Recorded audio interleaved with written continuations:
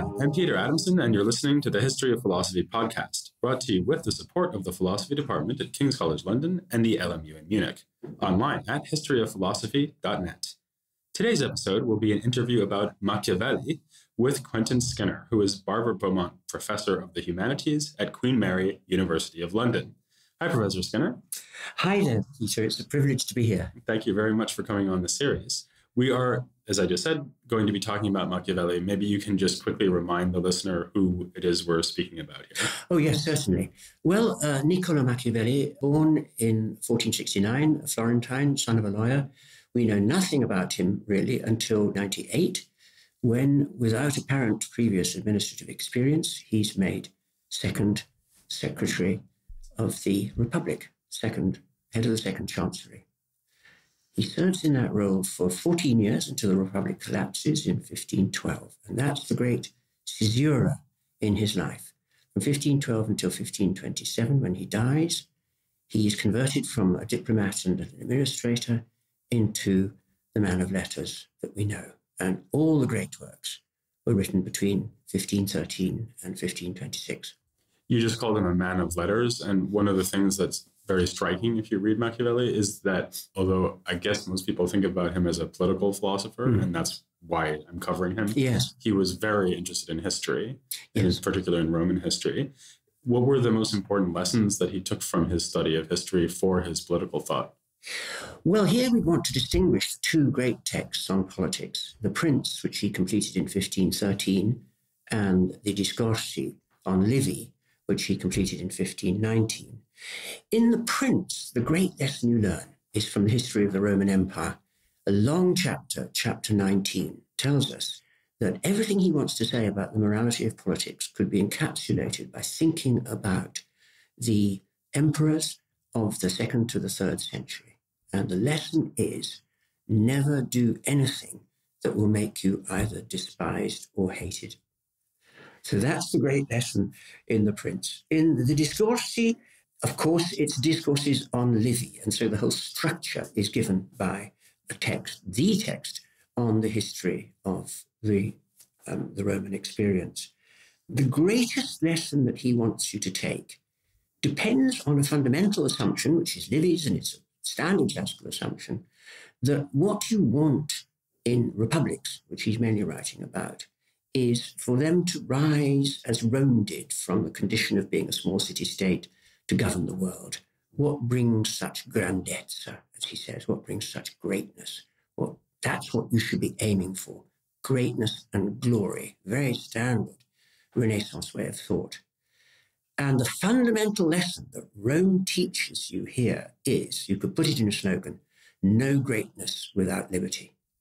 So monarchy is out the window because there's no possibility of greatness in one of two sets of conditions. One is that you're subject to a monarch or an oligarch, and the other is that you're subject to a conqueror.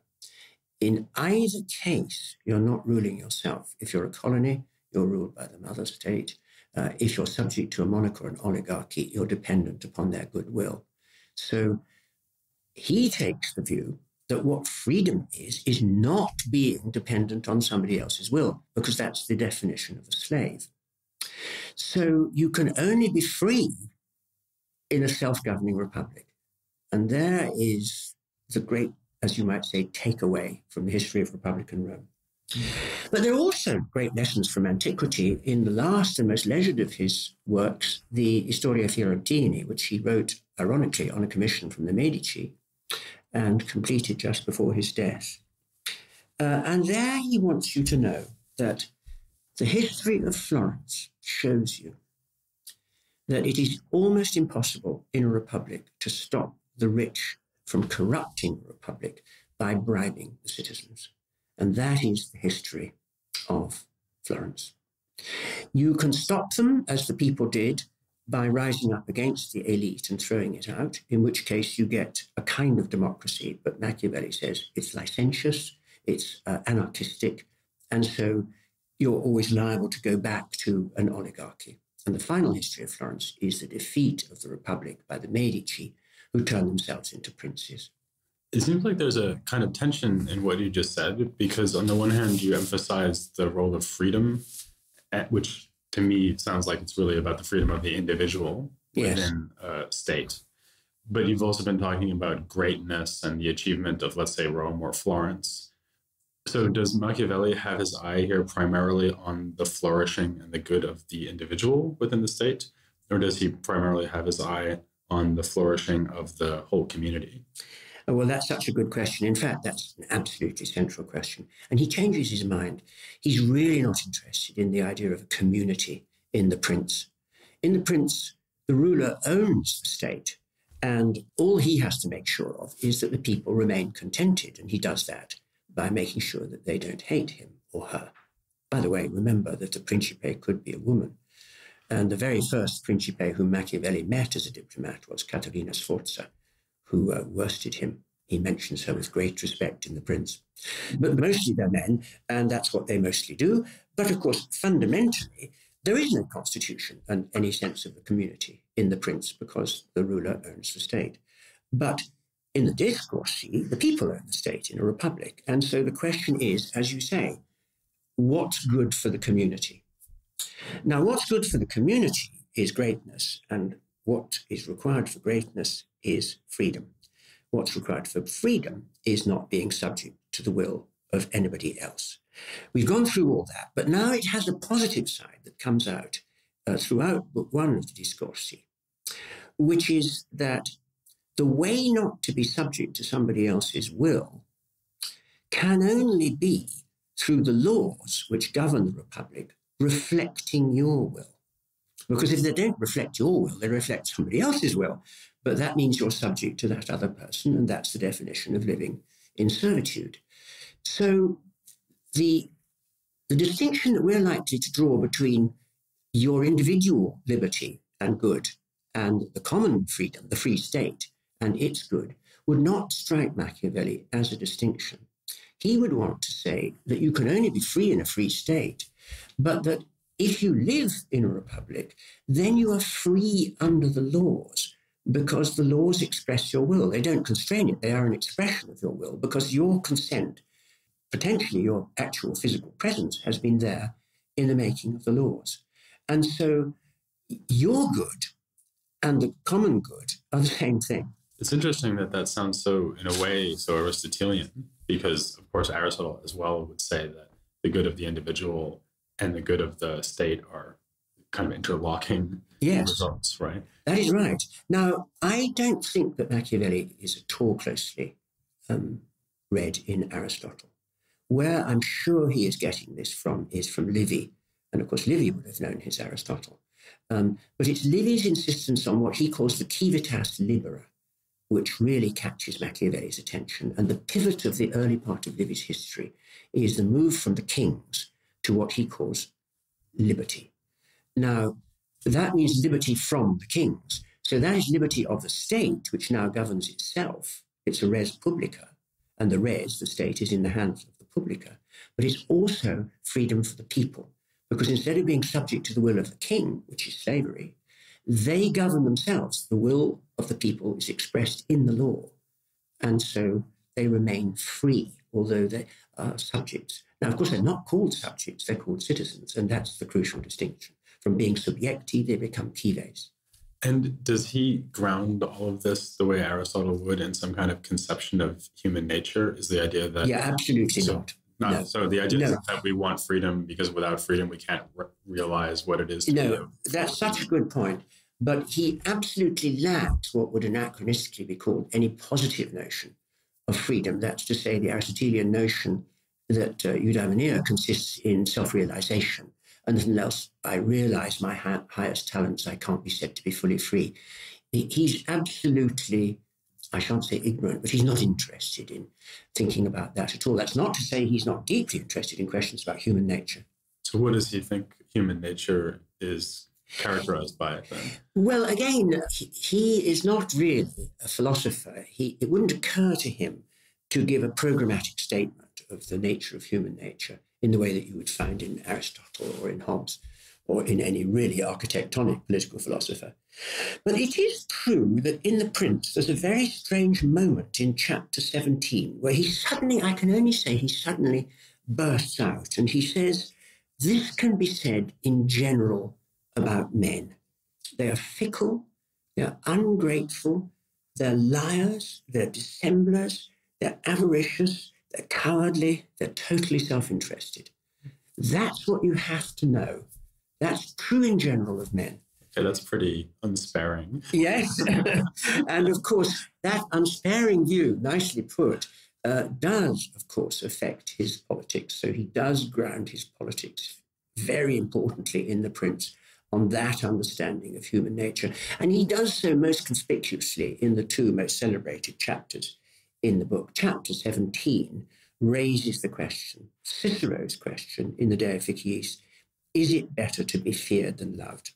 And of course, Cicero's answer is obviously it's better to be loved, because love is the great bond of association. Machiavelli says, this is complete rubbish.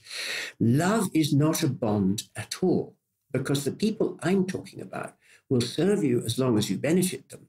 The moment you stop benefiting them, there will be no bond of love, because they're avaricious, because they're fickle. What will really bind them to you is fear.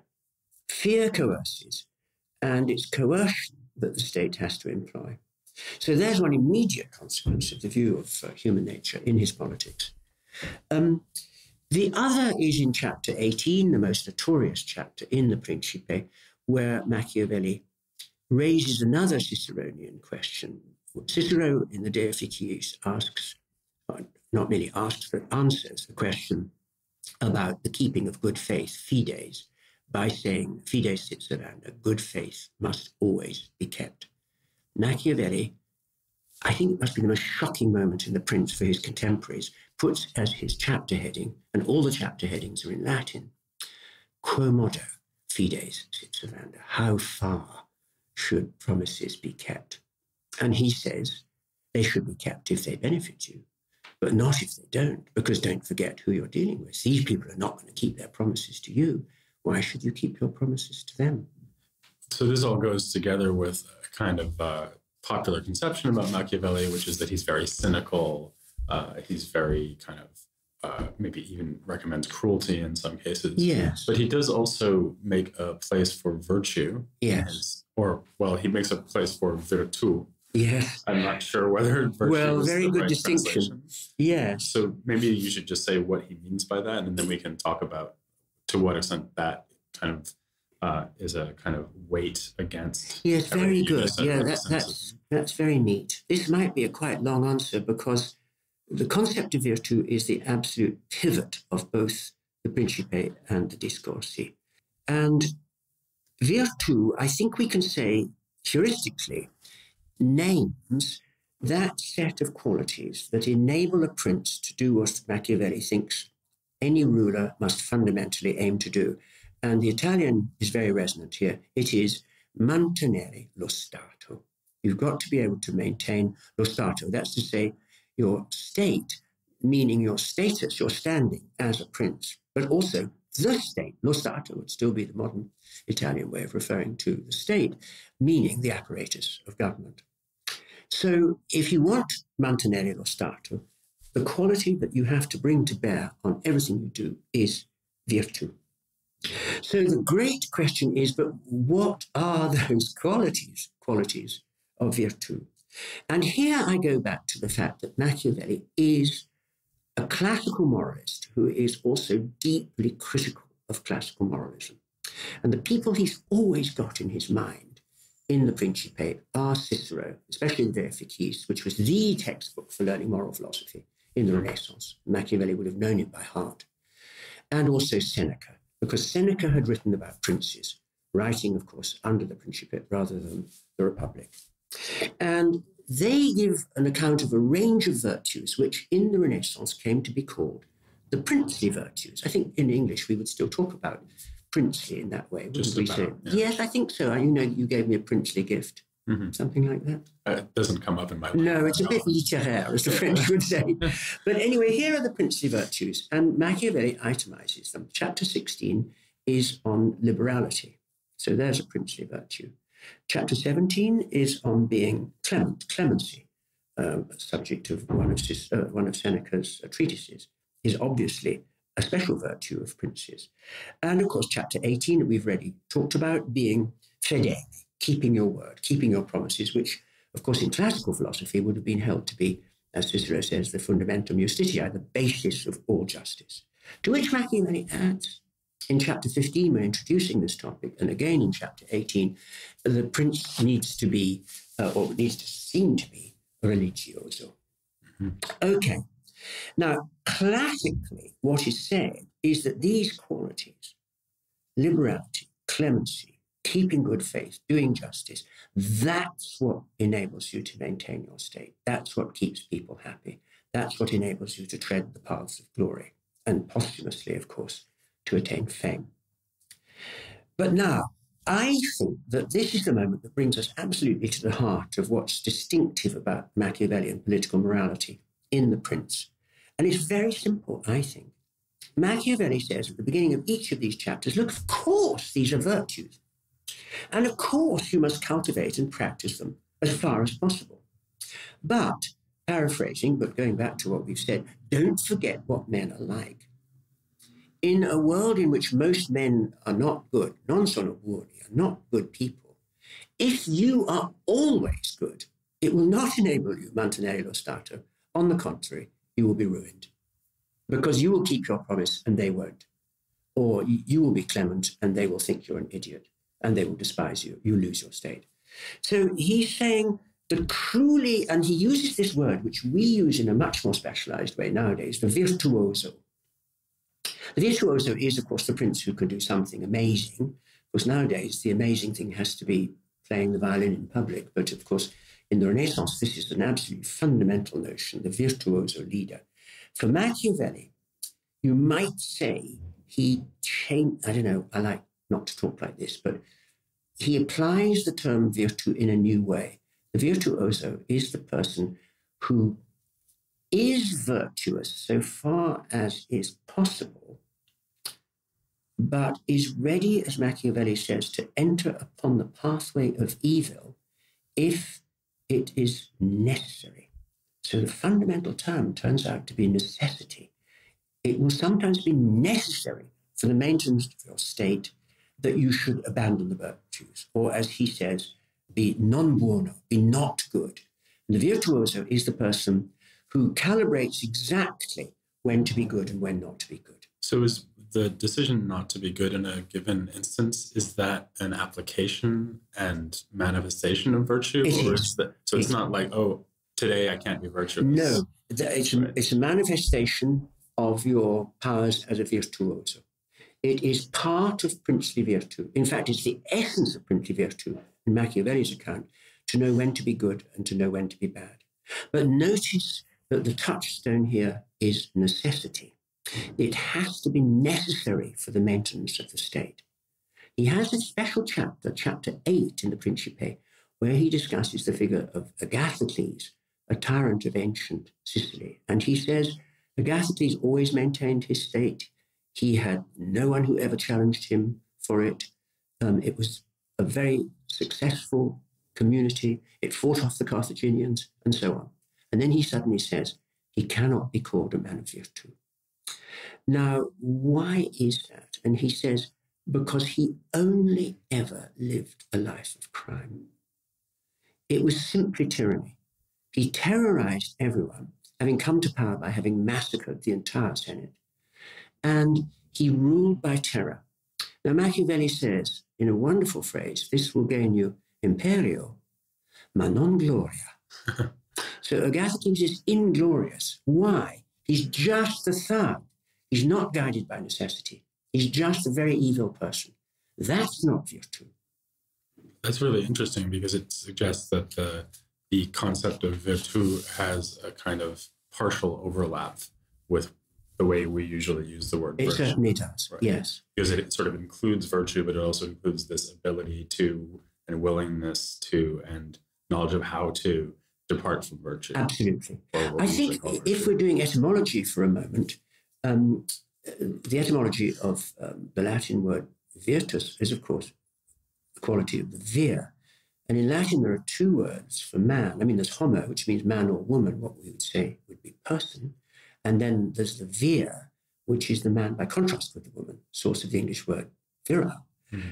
So really Machiavelli's virtù is more the virtù of the vir. And the vir is the person who knows how to conquer fortune, how to rise above fortune, how to deal with misfortune. This is someone who watches events all the time. And Machiavelli has a very fine single-word summary of the virtuoso, which is a reflexive verb that he likes to use, which is, this is someone who knows volgersi, how to turn about. So the winds of fortune, you turn with the winds, and you turn back. And it's sort of artistry as to how exactly you behave. You do good so far as you possibly can. You do evil when necessary. But the further thought is, when you do evil, you must do your best to seem to be doing good. And so when he denounces mankind for being feigners and dissemblers and deceivers, he says, well, but you've got to do that. One thing that might puzzle people, and I think maybe now puzzles me, is that given the stress that you've just put on the virtuosity of the single ruler, and also just reading The Prince, it's all about what the ruler should do. Indeed. So how is it that he also puts so much emphasis on this notion of the mixed constitution, which sounds like exactly not the notion of a single ruler who's making sure that everything goes well, but it's much more like a combination of different political structures that will give you the right results? That's absolutely right. And underlines something that we've been saying, which is that there is a big change of mind between The Prince, which is a handbook for princes, and the Discourses, which is a discussion of classical republics. Various new questions arise. I would say that there's no change of mind about how to talk about virtù. What he says at the very end of Book 3 of the Discourses, almost in the last chapter of the book, is that the concept of virtù in a republic must be cultivated by every citizen. And he says, if, I'm trying to remember exactly by heart, this is more or less it, if the life or liberty of the republic is at stake, there must be no question of justice. There must be no question of what is virtuous or not. You must do whatever will save the life of the republic, because without it, you're nothing. So that has to be the fundamental, as he would think, moral claim. But of course, you're right. If we were to point to the biggest of all the distinctions between these two works of political theory, The Prince and the Discourses, we would have to say that in The Prince, there is no constitution. The Prince has the law as his will. But the Discourses is passionate about getting the constitution right. And as you say, it's a mixed constitution. And there he takes up the terminology that the Roman writers would have inherited from Aristotle. To go back to what we were saying earlier, there are fundamentally three constitutions. There's monarchy, there's aristocracy, and there's democracy. But to that, Machiavelli adds, and I'm now talking about the very beginning of the Discourses, the opening chapters, take us through the theory of anacyclosis, which he would have learnt from Polybius, the great statement of this idea in antiquity, that these three pure forms of constitution are destined to move through an endless cycle of corruption and collapse. And in Polybius's account in Book 6 of the Histories, human history begins with monarchy, but that becomes tyranny. The elite revolts, they set up an aristocracy. That degenerates into oligarchy. The people revolt, they set up a democracy. That converts into anarchy. And then the whole thing starts all over again. So there's the endless corso e ricorso that they learned from Polybius. So the answer is obvious. None of the three pure forms are right. You've got to mix them. You have to have a mixture. And what Machiavelli takes from Livy is the idea that Rome's great secret was that Rome got the mixture right. There was a monarchical element, even after the removal of the kings, because there were consuls. And on the other hand, they were elected and they only served for 1 year, but they were a kingly element. And then there was the Senate, which is the aristocratic element, and then there's the assemblies and the tribunes of the people, and that's the popular element. And there is the mixed constitution. But I should say one other thing, which is the most important thing to say about Machiavelli's theory of the mixed constitution, which is that he completely departs from how that would have been understood by his contemporaries. At the time when Machiavelli is writing, the model of the Renaissance Republican constitution was Venice. And the great question, of course, just as the question was, how did Rome become so great? The question was, why is Venice the richest city in the known world? And it's very striking that the two richest cities in Europe at the time are Venice and Amsterdam, and they're both republics. So the question looks well worth asking. And the Venetians are very happy to explain that it's because it's a very aristocratic republic. It disenfranchises the people. It's closed the lists of citizens in the 13th century. It's not open to anyone. Anyone can come, but they're not enfranchised. And that makes Venice, in the famous word, serenissima, the most serene as well as the richest republic. And peace, of course, is a condition of successful commerce. And there you have the Venetian story. Machiavelli says, I reject that completely. Venice is the wrong model. The right model is Rome. Rome enfranchised everyone. Everyone was made a citizen. From Rome to, nearly Scotland on the one hand and nearly Asia on the other hand. They're all citizens. Except for slaves. Of course, slaves are not citizens. But all citizens are citizens. They're not disenfranchised. And he says, well, you must do that, and for two reasons. One is you need the manpower if you're going to run an empire. And he's fascinating on this. He says you must encourage as much immigration as possible. Get as many people in as you can. That will make the whole economy grow. Second thing is you're going to need huge armies. You're trying to rule the world. So enfranchise everyone, make them citizens, and then make them fight. Because the goal is glory. Because the glory, greatness and glory, absolutely. But then he says, all right, what about the Venetians saying, well, that will lead to endless tumults, and that what you have to have is the peace that brings success in commerce and so forth. And he says, well, of course, it will make completely tumultuous politics, completely tumultuous. And that's the great secret that Rome knew, is that's a good thing. Oh, and this is the winds of fortune where the prince can then blow with the Yes, changes. That is right. But it's more than that. It's something quite ingenious. He says, remember what I told you about human nature, which is everyone is fundamentally out for themselves and they're not to be trusted. All right. So what you do is you have two assemblies. Now, one is the Senate, and that's the elite, and they will operate entirely in their own interests and try to do down the people. But the people will stop any of those proposals from becoming law. So now consider the people. They can propose legislation, and they will propose legislation in their own interest, and they will try to do down the nobility. But all of those laws will fail as well, because the nobility won't have them. The Senate will vote it down. The Senate will vote it down. So the outcome of the whole discussion is to say that the tumults, which are nowadays so much despised and set aside in constitutional theory, were what made Rome great, because it was what made Rome remain free. Free of submission by the people to the elite, free of anarchy by the people against the elite, because the only laws that could pass were those that benefited everyone. So that's his analysis of the mixed constitution. And people were horrified by it. Guicciardini writes a whole tract saying this is like praising someone for being sick. This is not health of the body politic. So Machiavelli is saying, well, actually, that is what made Rome great. Another thing that I find puzzling here is, given the veneration of Rome that you've just been describing, together with the pretty evident cynicism, not so much about what people are like, because I think this is actually, that goes very well with the idea of original sin. Yes, definitely. But the idea that you might sometimes have to depart from what would normally be considered virtue. So these things sound very incompatible with Christianity, or at least in some tension with Christianity. Yes. Is that just because he doesn't care? Or well, that's very interesting. They are in tremendous tension with Christianity, and that goes back to what I was saying about the fact that we're talking here about a classical moralist.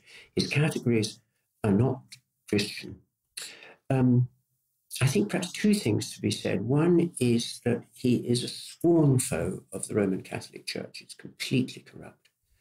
And at a wonderful moment in The Prince, he says, writing only about 2 years before Luther, he says, it is so corrupt that I cannot believe that it is not going to be about to be swallowed up completely, which of course it was. So there's a hatred of the church and its corruption and the fact that the church just serves as one of the powers in Italy. He says, strong enough to stop anyone else uniting it and not strong enough to unite it itself. And of course, in a way, that is the history of Italy until the 20th century, because the church even rejected the unification, as you know. But he says there's something much worse about Christianity, which is that the religion should be a civil religion. That's to say, we want religion to help us to lead good civic lives. We want it to help us to be good citizens. And this is what the Roman religion achieved. Now, he says in a fascinating passage at the beginning of Book 2 of the Discourses, there's no reason why Christianity should not have been interpreted, in his words, secondo la virtù. That's to say, Christianity could have praised the qualities that make for civic greatness. But he says it didn't. It got taken over by the monks, and they praised the qualities of the humble and the contemplative. Furthermore, they told us to despise this whole life and fix our eyes upon life in heaven after death.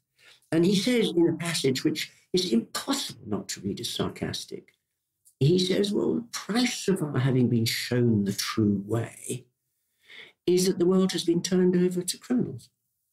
That sounds like Nietzsche. Well, of course, this is where Nietzsche gets it from. Nietzsche, in his first year at Basel, goes to Burckhardt's lectures, and Burckhardt is lecturing about Machiavelli. I think that's a really important fact about Nietzsche.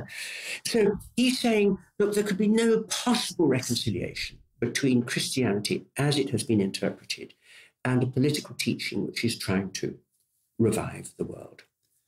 I just have one last question, which the mention of Nietzsche takes us to, and this is an impossible question, so I apologize in advance for posing it. Can you, in just a couple of minutes, sketch out what Machiavelli's legacy has been as a political thinker?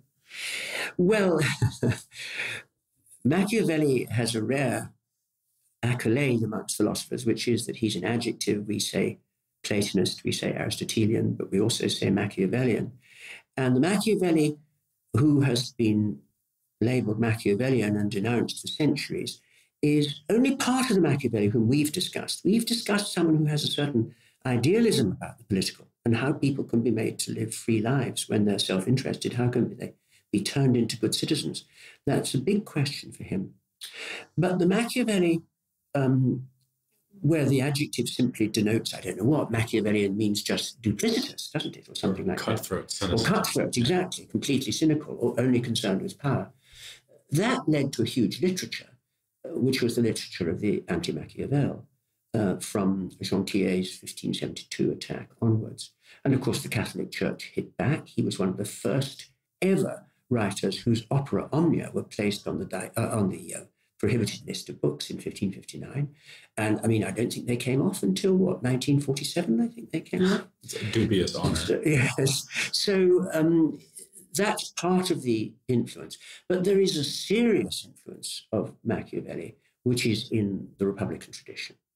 And there, this image of the free state as requiring a mixed constitution and sovereignty lying with the people and the fundamental value being freedom is there to animate two of the great revolutions of early modernity, the English Revolution of 1649, where the Commonwealth, in explaining what kind of a constitution it is going to set up, sets up a constitution for freedom.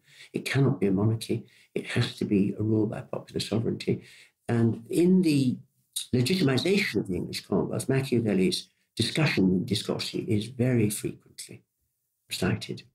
One of the people writing propaganda for the English Republic was, of course, John Milton. And you can determine from his commonplace book that the book he was reading when his sight finally gave up was the Discourses.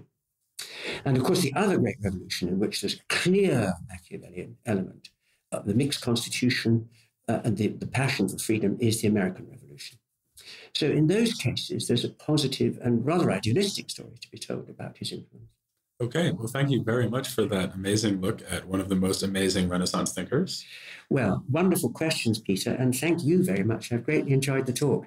Fantastic. And please join me next time as I continue to look at Renaissance philosophy here on the History of Philosophy without any gaps.